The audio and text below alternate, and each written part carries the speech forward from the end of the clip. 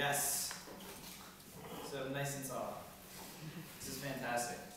I'm going to give a point to everyone for the second great super slant in a row. Shine on, ladies and gentlemen. Very proud of you, so go ahead and brush that shoulder off real quick because you got something on there. Go ahead, Terry. Nice super slant. Go ahead. Could you get, he's got something on his shoulder, would you brush it off for me? Yeah, very good. Alright, so you guys get a challenge today. And you guys have been doing really good work in the last couple of weeks. So I'm excited to give it to you.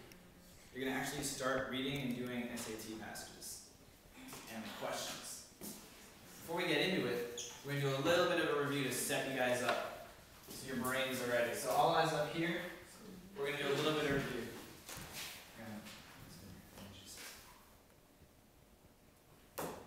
When we read, we underline info that connects to. Raise your hands. What are the text features we've been using? Yes, ma'am. Title. Raise your hands. There's more of them. Want to see more hands raised? Come on, you guys. This is a review. Yes. Subtitle. What else? Let's keep it going. Tyree. Picture. Very good. What else we got? Yes, ma'am. Bang. I'm thinking of one more. Yeah? Sweet. You guys are on a roll. These are our text features that we underline. Right? Anything that connects to this. Info that relates to any of these things is, raise your hand. Sir? Useful information. Useful. We've been using the word important. I want to keep using it, but thank you. It's very good. Important information. Anything that connects to the text features is important information. Slide it down the line. Important information, stuff that we underline, helps us figure out the what of a passage. One more than two hands. Third hand. What do you got? Yahtzee. Main idea. Fantastic. You guys have this stuff. We are all set up to challenge ourselves. I would like everyone to open to the first page of your packet. The title of the article is Black Holes.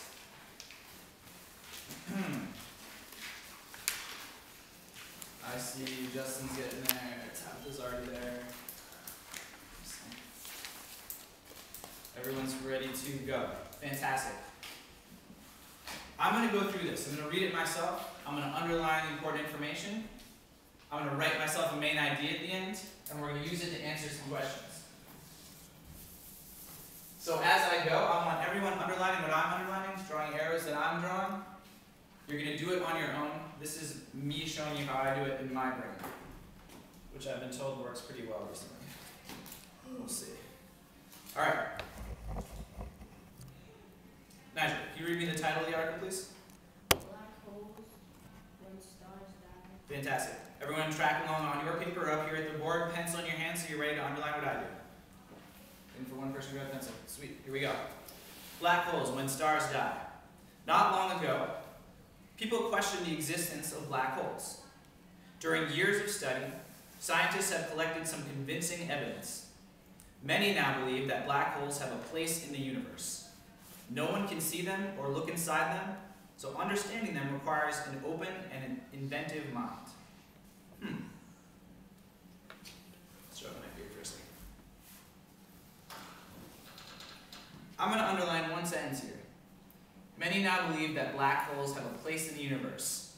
Someone predict why I'm underlining this. What is Mike going to connect this back to? What text feature? Yes? Title. Bang. Arrow up to the title. I'll see everyone underlining and drawing me that arrow. Great. As we continue. Birth of a star. Experts believe that black holes form upon the death of certain stars. Hold up. I'm going to underline that one too. What is this going to connect back to again? What text feature am I going to connect this back to? I need more than one hand. Yes, Justin? Title. All the way back to the title once again. This is MCAS stuff, so we're probably not going to see a lot of pictures and a lot of captions. We're going to use a lot of titles, subtitles, and headings. As I continue, I want to see everyone reading along with me. The stars we see in the night sky have not always existed and will not shine forever.